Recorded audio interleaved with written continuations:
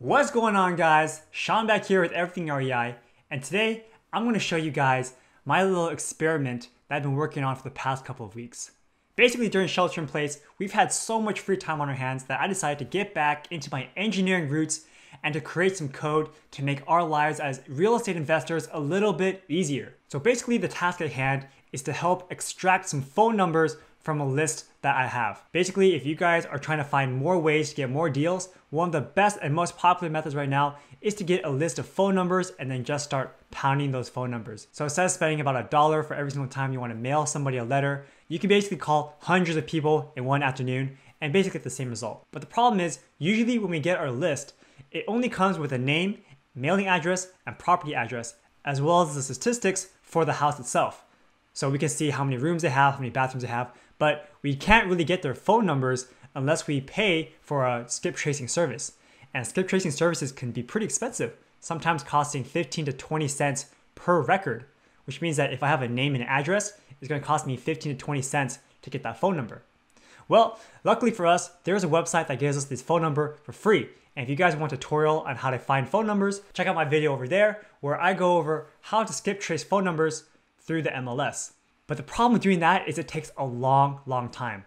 Imagine going through 1,000 entries, having to copy and paste names over and over again, and then searching through a list of all these potential people, and then finding their phone number, copying that, and then putting it onto an Excel spreadsheet.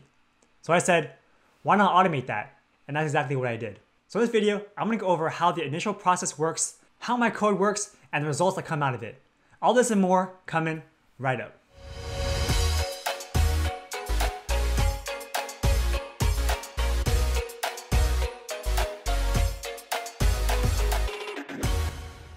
Alright guys, so the first step that we need to do is we need to get a fresh list. So what I'm going to do is I'm going to go onto Realist.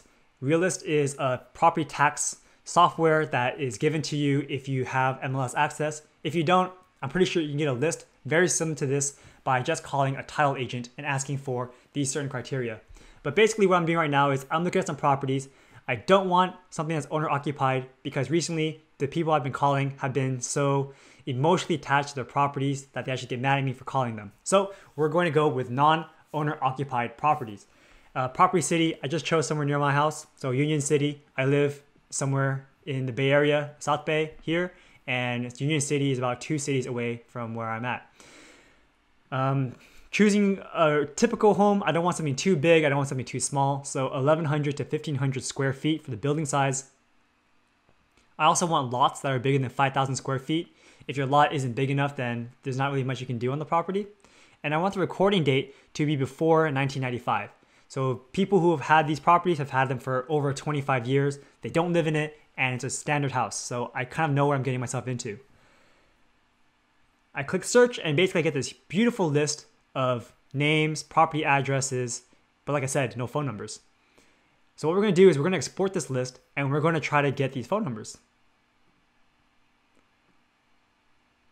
So I'm going to do a quick export. It's going to give me all these beautiful information.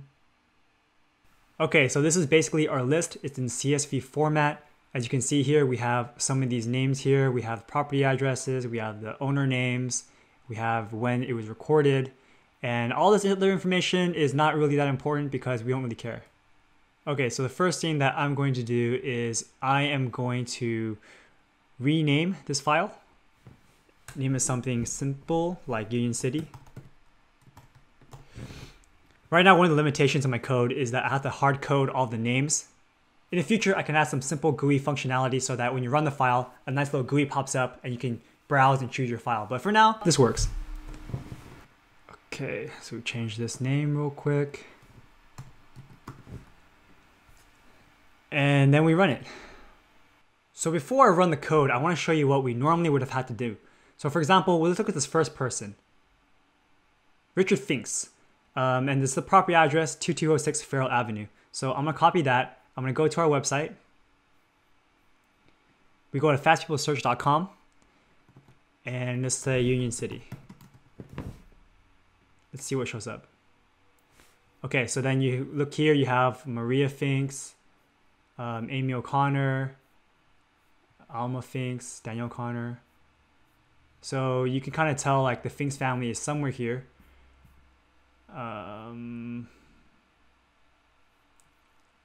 Let's see.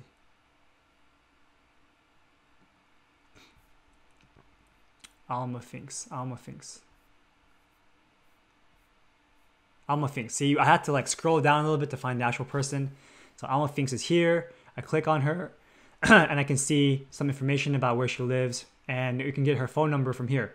So then boom, I just grab this phone number, copy it, and paste it into a link. Now this took me maybe 20-30 seconds. Now I'll multiply it by 1,000, and imagine someone having to do that by sitting on a desk every single day. And I say, F that. If you can do it automatically, just do it automatically. So let's see what our code does, and let's see if it works.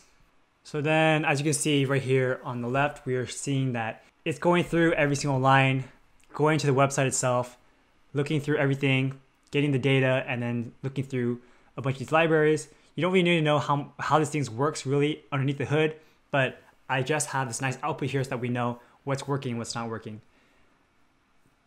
Don't worry too much about what these res codes mean. That was for me when I was debugging. Sometimes there's different errors, and then these errors will tell me what the error is. So for example here, 200 means it's good, 429 code. Now here's a problem with using my code as it is right now. I'm not using any kind of crazy proxy stuff. I'm not using some kind of third-party VPN, and I'm just using my own IP address. So by using this code, I'm actually going to this website a whole bunch of times every single minute. And eventually, the website can detect that you are kind of a bot and you're doing some kind of non-human activities.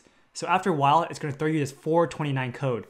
429 code basically means that you failed the bot check. Now you need to do a bot check on this website.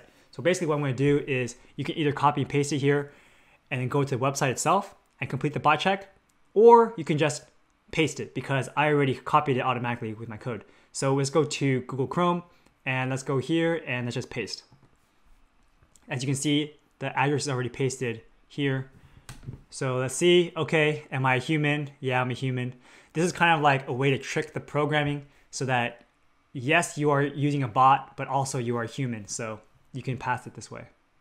And then it continues. So then I just paste it again. Oops. And let's just continue here by pressing enter. And it continues. So basically by passing the bot check, we just click the bot check, press enter, and let it continue. Unfortunately right now, the program, again, is not super robust. So every 20 names or so, I'm gonna have to do another one of these bot checks. So it can be kind of annoying. It doesn't just completely run by itself, but it's better than me having to do this manually. So yes, it's a little bit inconvenient, but not 100% inconvenient. So while this is running, I wanna know, will this bot program help you with your real estate investing business? If so, let me know by writing a yes down in the comments down below. If I get enough responses, I might release this bot program for my YouTube audience as a thanks for you guys for supporting this channel. And while we're at it, let me know what kind of other bot programs do you think would be helpful for you and your business? What things are you not automating that you wish there was an easy software to use that could take that task away from your daily routine? Again, leave that comment down in the comment section below. So about every 12 names or so, that's when I have to refresh this, which is pretty annoying. So imagine if you have a list of 1,000, then this might take a while because every 10 or 12 entries, you do have to do this bot check and continue. Now, if I think about this, there are some ways to get around this problem. So one is to use different proxies. Proxies basically means that you are faking your IP address and then you're sending different IP addresses to get this data from. But you have to pay money for it, and the whole point of this is that I want to do something on a super cheap. And also this works, so if you really hate this, you could probably send this to your virtual assistant and have them do this for you. Trust me, your virtual assistant will love you for this. If I had a VA do this for me, it'll take about a month to get all these entries done. And here, as you can see, it's only gonna be a couple of minutes. So it's really not that bad. Okay, as you can see, we have hit this bot check too many times. So actually, as it progresses, you have to do more and more complex checks. So now they're making me actually look for cars. So before I could actually create a bot that would be able to click this button by itself, but I couldn't figure out a way to create a bot to complete those crazy complex bot checks. And of course, that's the whole point of having the bot checks in the first place. They want to make sure there's a real human behind going to this website. So That's why eventually I decided no more proxy checks. Let's just go straight up and we'll do this semi-manually. So I don't have to do this part, but I do have to complete the bot checks. Okay, we're finally done with our script. It took us about 25 minutes or so, and I actually cut out a lot of the things in between to save some time for this video. Now this could have been done a lot quicker. I actually added some timers to make it take more time before I go for the next query. But to be honest, I'm not sure if that actually works, and I might be just wasting my time. So in the future, maybe I'll remove those extra time to wait before getting the next query, and I should just send out a whole bunch in quick succession. Since I'm getting the bot checks anyway. Now let's do the big reveal and see if all of our efforts were worth it.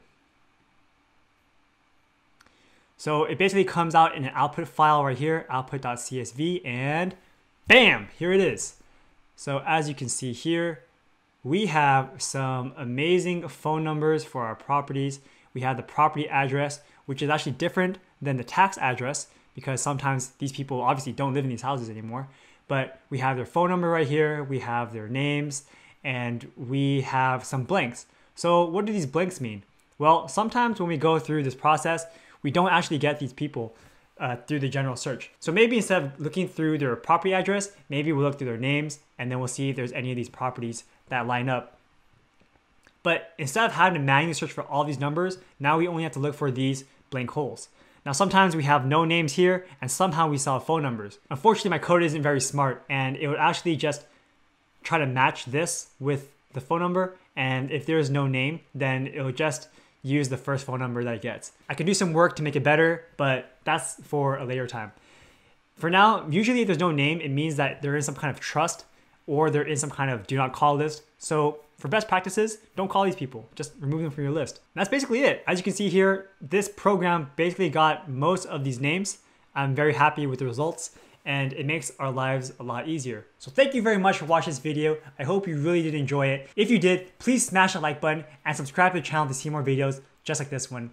I release real estate investing content multiple times a week to help you learn more about the business and to help you become a real estate investing boss. Again, if you guys thought this tool was helpful and if you guys want a copy, please write yes down in the comments down below. If I get enough yeses and enough interaction, then maybe I'll think about releasing this to the public. And I also want to know, what are some other tools that can be useful for your business?